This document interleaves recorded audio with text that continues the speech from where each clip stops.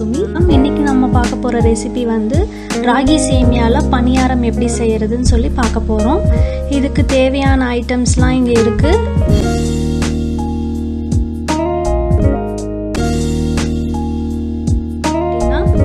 ராகி ஒரு கப்.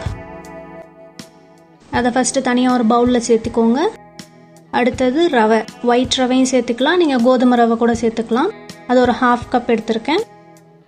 அடுத்ததா வந்து கர்ட், தயிர் ஒரு 1/2 கப் எடுத்திருக்கேன்.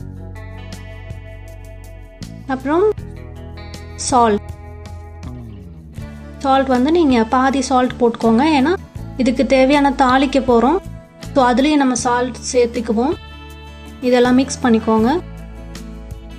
கூடவே வந்து நான் ஒரு 1/2 கப் தண்ணி எடுத்திருக்கேன். அதையும் கொஞ்சம் கொஞ்சமாக ஆட் பண்ணி நீங்கள் மிக்ஸ் பண்ணி வச்சுக்கோங்க.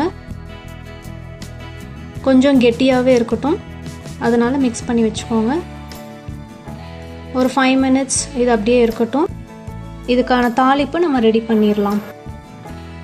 தாளிக்கிறதுக்கு ஒரு 2 ஸ்பூன் ஆயில் எடுத்துக்கோங்க, குக்கிங் ஆயில். அடுத்தது வந்து கடுகு, மஸ்டர்ட் சீட்ஸ் எடுத்துக்கோங்க.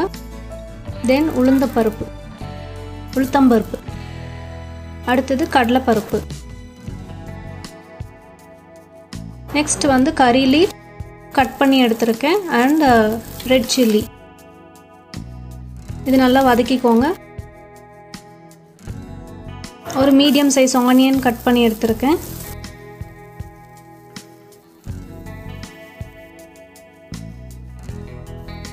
கொஞ்சம் சால்ட் வேணாலும் போட்டுக்கோங்க. ஆனியன் வந்து சாஃப்டாக இருக்கும். நல்லா குக் ஆகணும் ஆனியன். அடுத்ததாக ஒரு ஸ்மால் கேரட் வந்து துருவி எடுத்திருக்கேன். நல்லா மிக்ஸ் பண்ணிக்கோங்க. இந்த தாளிப்பை வந்து நம்ம இந்த சேமியா கூட இப்போ ஆட் பண்ணிக்கலாம்.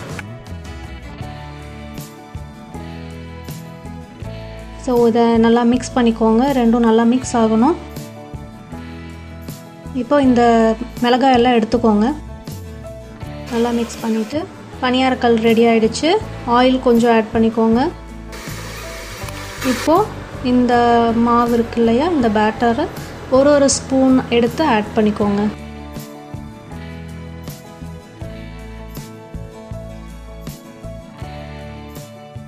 எக் சேர்த்தணும்னு நினைக்கிறவங்க நீங்கள் அதுக்கு மேலே ஃபைனலாக எக் சேர்த்துக்கலாம். ஸோ இது கொஞ்சம் ஃப்ளஃபியாக வெளியே மொறுமொறுன்னு வரும். எக் பிடிக்கும், எக் சேர்த்துறவங்க வந்து இந்த மாதிரி பண்ணிக்கலாம்.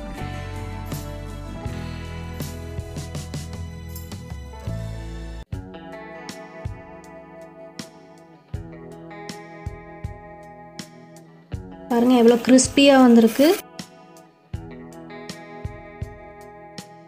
இது வந்து நீங்கள் காலையில் பிரேக்ஃபாஸ்ட்டுக்கும் யூஸ் பண்ணலாம், ஈவினிங் ஸ்நாக் ஆர் டின்னர் கூட நீங்கள் யூஸ் பண்ணிக்கலாம். சைடில் ஒரு சட்னி, கொத்தமல்லி சட்னி ஒரு தேங்காய் சட்னி வச்சு சர்வ் பண்ணுங்கள். எல்லாருக்கும் ரொம்ப பிடிக்கும். ராகி சேமியா சேர்த்தாதவங்க அதை கண்டிப்பாக சேர்த்துவாங்க.